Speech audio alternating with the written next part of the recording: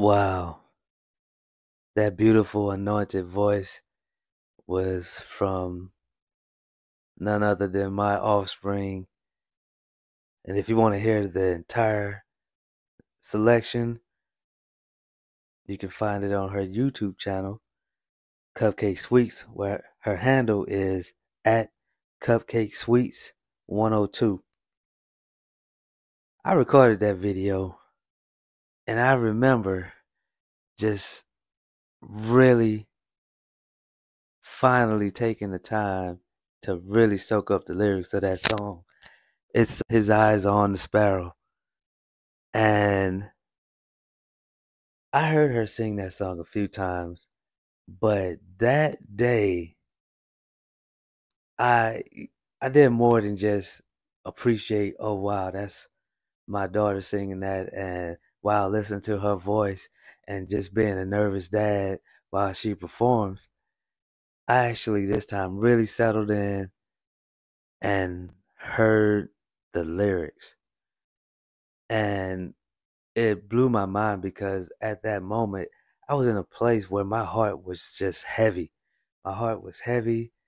I needed some encouragement, and I heard her sing that song and the lyrics.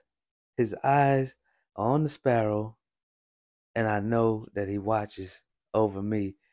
And for those who don't know, that is referencing the scripture, I think, in Matthew, maybe 10:29 or 10:29 through 30, something like that. And it talks about, I believe Jesus was encouraging his followers, saying that you can get two sparrows for a penny, and not one of those cheap sparrows would ever fall to the ground without the Father knowing about it, allowing it. So, how much do you think He's caring for you? And I believe He goes on to say something about even the hairs on your head are numbered. And I remember when I had hair. That's a lot of hair. That's a lot of counting. And He's got a number and care and concern for each one of those. And that blessed me. Just thinking of that, I melted into just peace and encouragement, just hearing those words and finally understanding what was being said. It made me think about another scripture, because sometimes in life you just need a word. And there's a verse, Proverbs 15:23. A man has joy by the answer of his mouth, and a word spoken in due season, how good it is. And that day, that was a word spoken in due season. I needed that word. I needed that word right then and there, that you know what? No matter how heavy my heart is, God has not forgotten me. And I just started thinking about how important it is to just pour into people, to encourage people. How many people are walking around smiling, even encouraging others, laughing, seeming like the life of the party, but their hearts are heavy?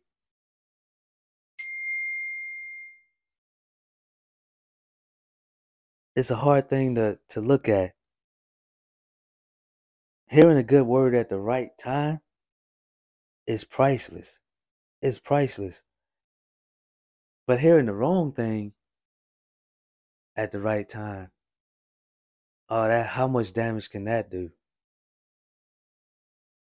I think we are comfortable with hiding behind keyboards, hiding behind uh, text messages and things like that,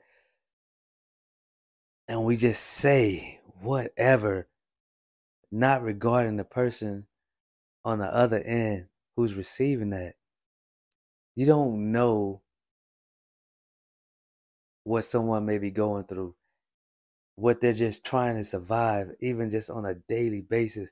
They're getting out of the bed and their only mission is to survive the day. But we add to it. You see, the word of God says, anxiety in a man's heart weighs him down, but a good word makes him glad.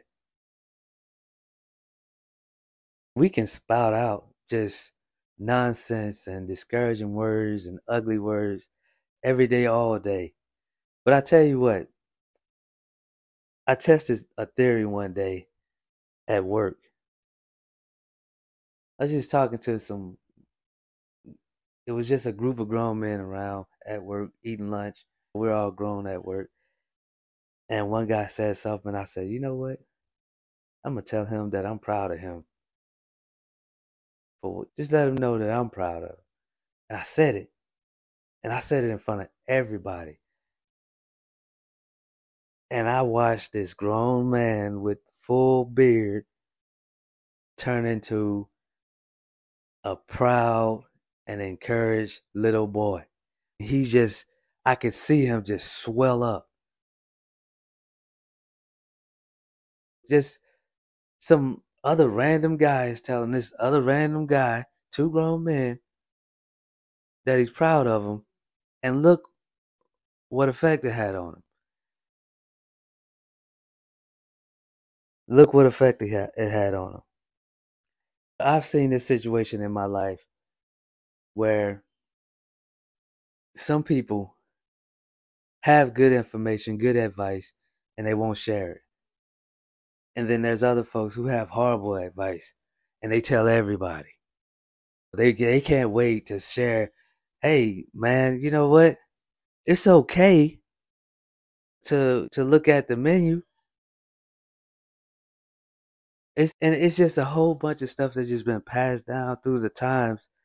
It's just horrible advice and things that are being passed off as acceptable, but are definitely not.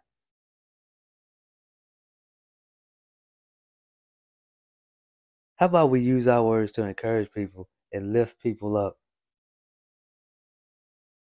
Ephesians 4:29.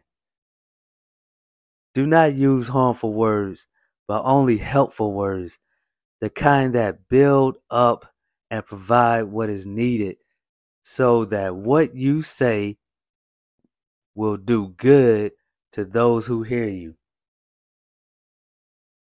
There was a quote. I don't remember who said it. I don't remember who said it, but it was pretty fantastic.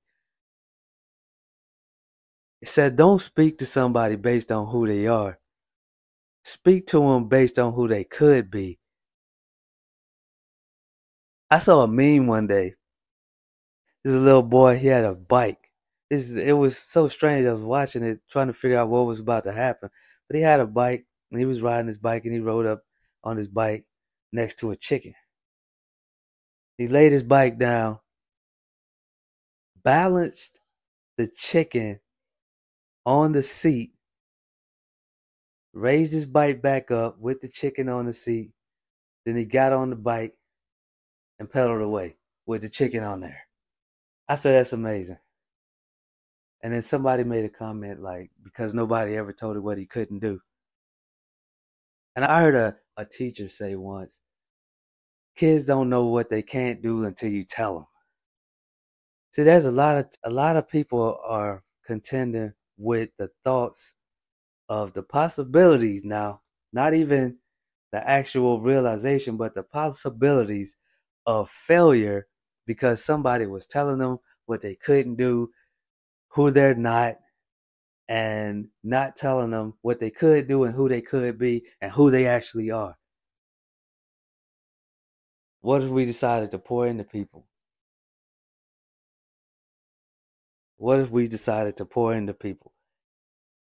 I could stand around a group of guys and their conversation is going to be talking about probably women, sports, maybe money, side hustles or something like that. But they never really pour into them what really matters about character, about building each other up, about integrity, things that really matter. And most importantly, the word of God. That's not cool. Can't talk about that. But you can tell me about what you did last weekend with her. And I'm pretty sure I'm not going to just beat my brothers up because I'm pretty sure women had the same sort of conversations. But they're worthless. Gossip, nonsense. There's no way you should stand around talking to people more than 5 minutes without adding to them. When I joined my church, one of the main things we talked about, and they try to keep this, it comes up enough for me to really look at it. They said every man should have a Paul in his life, a Barnabas in his life, and a Timothy in his life. And if you look at what that means, a Paul in your life is somebody that's more along the way than you are, that's pouring into you knowledge and wisdom, helping you grow. A Barnabas is somebody who's your peer and he's right there running alongside you. And y'all are pouring into each other, encouraging each other, correcting each other, and that's okay. And then there's a Timothy. These are the people you're helping bring up. These are the folks that you're pouring into. Imagine a world, right? So I'll ask you this. Do you have a Paul?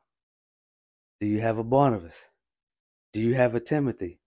I don't really know what the woman version of that is, but make it work. Make it work. Ask yourself those questions. And then figure out what your conversation is like. What are you talking about all the time? Who are you talking to?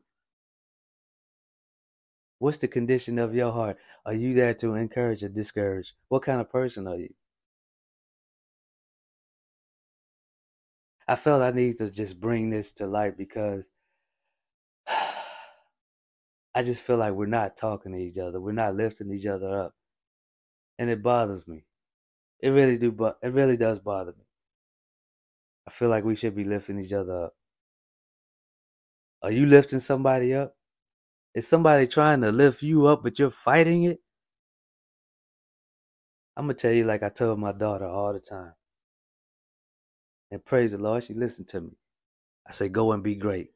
And she knows what that means. Add to people.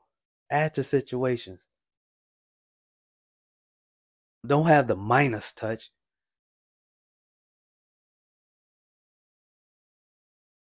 Add to people. Pour into them. Encourage them. That's God and gains. Comment, subscribe, share. I'm out.